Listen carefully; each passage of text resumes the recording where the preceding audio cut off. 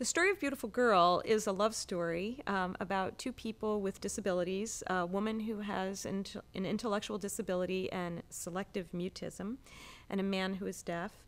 They've met in an institution for people with intellectual and developmental disabilities in 1968. They're in love, and they seek to escape the institution to live in freedom. Their motivation for this is the woman was sexually assaulted, and they want to raise the child in freedom and be together as a family. They escape on a dark and stormy night, deliver the baby, and then are on the run to find a place where they can settle for the night. The place where they land is a farmhouse of a retired widowed school teacher named Martha, who takes them in not knowing who they are or what's going on, and is very alarmed because she knows something's very wrong. After they enter her house, within hours, they have put the baby to sleep and changed their clothes, and just as they're about to settle down to a meal, the authorities burst into the house, capture the woman. The man escapes out the window, and the baby is left behind. And just before the woman is taken away, she manages to get 2 words out to the widow. She says, "Hide her."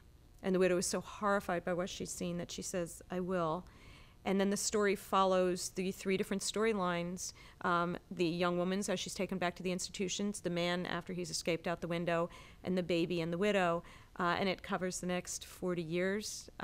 Where the book came from, I have a sister with an intellectual disability who was raised at home, who was not raised in an institution.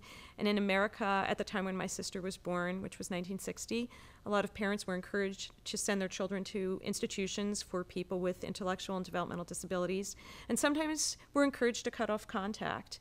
This always struck me as a tragedy. It was not something I experienced.